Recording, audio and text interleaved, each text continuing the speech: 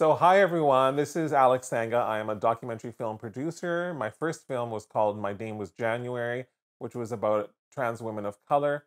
My debut feature documentary was called Emergence Out of the Shadows, which is about Punjabi Sikh people in Metro Vancouver and their coming out journey and the reactions of their parents. And now I'm working on my third film, a feature documentary called I Migrant, which is about immigrants from India to Canada. I've been a member of DOC now for 4 years, since 2020. I'm so grateful for the professional networking and the visibility.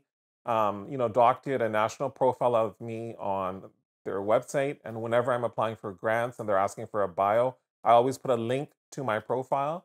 And the former executive director of DOC, Michelle, she introduced me to a wonderful consulting producer by the name of Sean Farnell.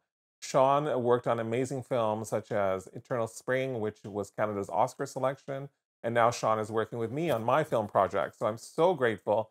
Thank you to Doc for supporting BIPOC emerging filmmakers like myself who are queer, who are trying to get ahead in this industry. Thank you for opening doors for us.